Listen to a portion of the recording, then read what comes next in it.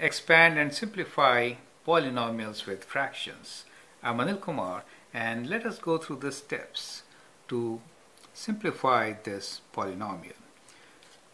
2 over 3 times within brackets half x minus 1/4 of y, take away half of 3x plus 1/3 of y. So let's expand applying distributive property.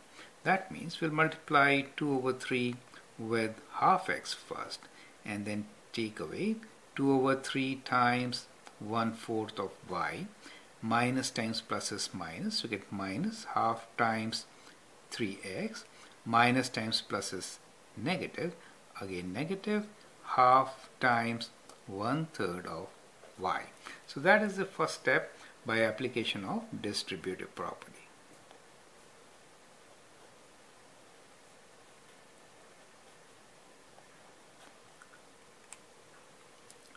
Now we need to combine the like terms. Like terms are the terms with similar variable part, so which is x, and these are the y terms, right? So what we will do is we'll multiply the fractions and write down the like terms together. So half 2 over 3 times half of x, well, this can be simplified. 2 divided by 2 is 1, so we are left with 1/3 of x. And this x term is 3 over 2, we get minus 3 over 2x.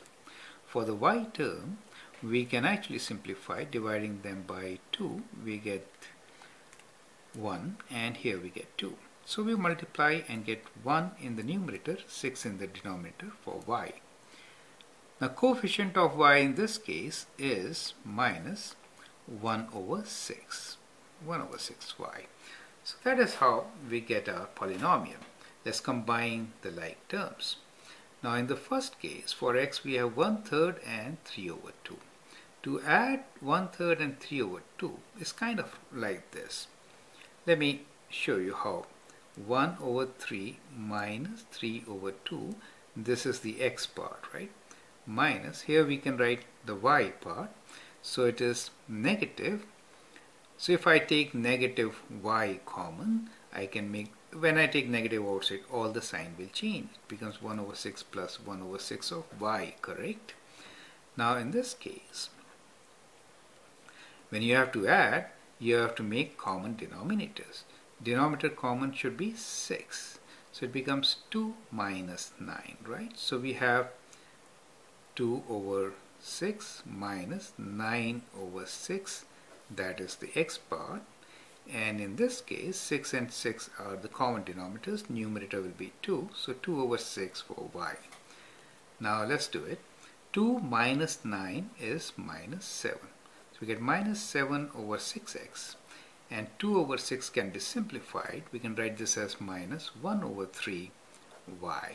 And it's a good idea to always write your fractions as either proper or mixed numbers. So minus 7 over 6 can be written as minus 1 over 6x minus 1 over 3y.